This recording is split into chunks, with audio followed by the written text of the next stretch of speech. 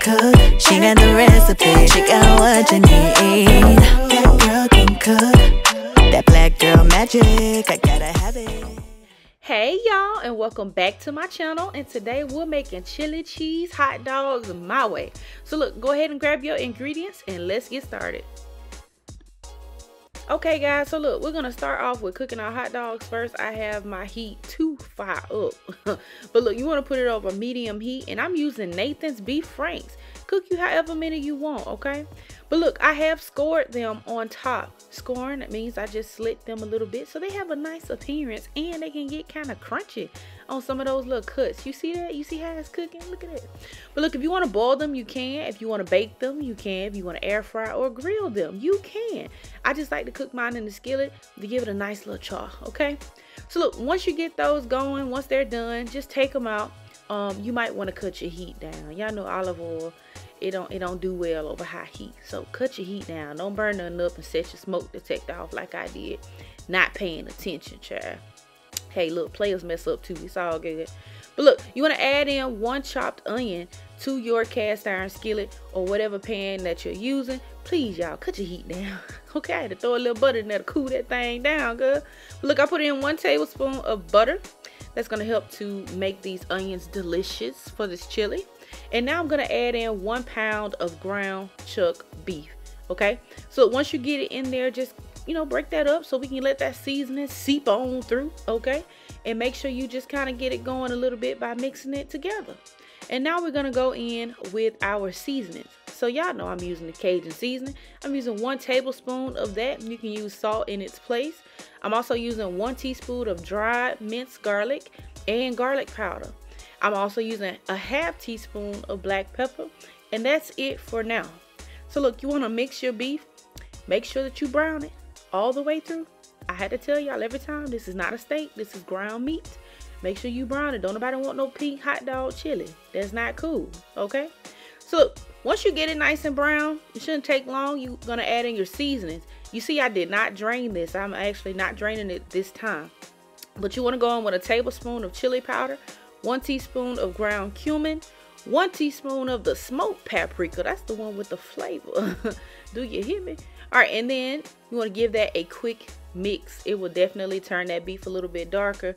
It'll make it all nice and pretty. Okay, so here I'm going in with 1 can of Rotel. This is the Chili Fixins Rotel can. You can find it in any grocery store. If you don't want to add the tomatoes in, you definitely don't have to. I'm also going to add in an 8-ounce can of tomato sauce. That's going to help give this chili some good body, yada, yada, yada. Okay, and you want to mix that up as well. Now, guess what? You got to season it with a little salt to taste. Just a little bit, you know, that's up to you, however much you like and how much of a little you like. That's up to you. But season it with a little bit of salt to taste, because remember, we only seasoned the beef. We didn't season our thing as a whole. And you're going to let that simmer for a little bit, okay?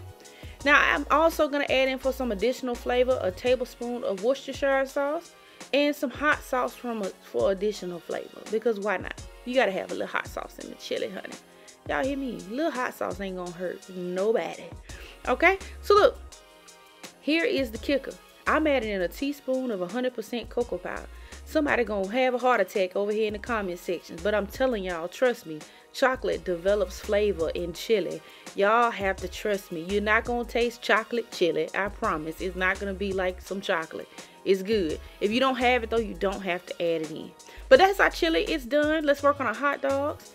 And we're just going to place the meat into the buns. Now, I saw something on TikTok where folks was cutting slits in the top of the bun. But I was always worried about what would happen to the side, the part that's open. And I was like, I don't know if I feel like trusting that. I don't need my hot dog to fall out the side while I'm trying to bite into it. So I'll catch y'all on the next time, the next go round. But look, once you get your buns and your hot dogs assembled, go ahead and pile your chili on top. Look at that rich, dark chili, y'all. So full of flavor. Y'all, come on now. But anyway, put your chili on there. You can put as much or as little as you like. And now we're going to hit it with a little bit of cheese. If you like cheese sauce, you can use cheese sauce. I recommend the Rico's if you're not making it yourself. That Rico is something serious. Okay, this is not a paid promotion. It's just good. But get your cheese on there. And I'm doing this, I'm broiling this for about 3 to 5 minutes.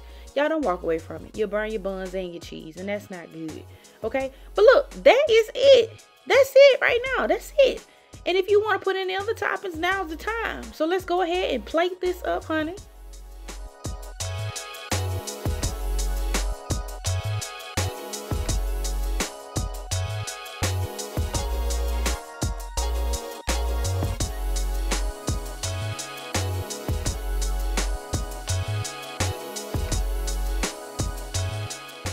And there you have it, guys, our delicious, quick and easy chili cheese dogs. It took nothing but a few minutes, child.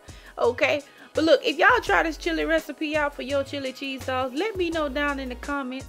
And guess what, as always, I want to thank y'all for watching. Thank you for supporting my channel, and don't forget to support us on Instagram, TikTok, and Facebook. And we will see you next time in the next video. Bye.